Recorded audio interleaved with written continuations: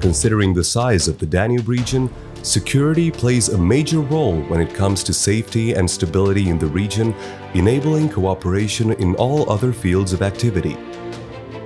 For a safe life and a safer future, the priority area related to security contributes to sustainable development within the Danube region because it is the necessary prerequisite for safe transport and energy corridors, safety of tourism, and even food security.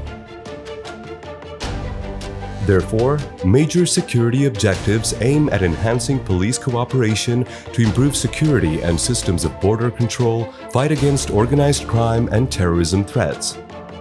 They go hand in hand with strategic long-term networking cooperation between law enforcement actors along the Danube. Equally important for security in the region is promoting the rule of law and the fight against corruption. Enhancing networking and cooperation with other priority areas are highly important, and the growing efforts to develop the horizontal cooperation already led to tangible results. For example, vessels border control is easier now due to harmonized forms regarding arrival and departure reports, crew and passengers lists.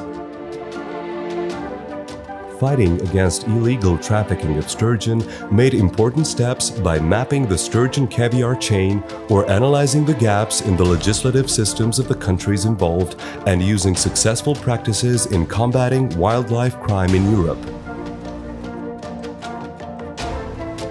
Did you know that fight against criminality in the Danube region dates back to the 1970s, when the French Connection criminal operation smuggling heroin from Europe to the United States of America was dismantled?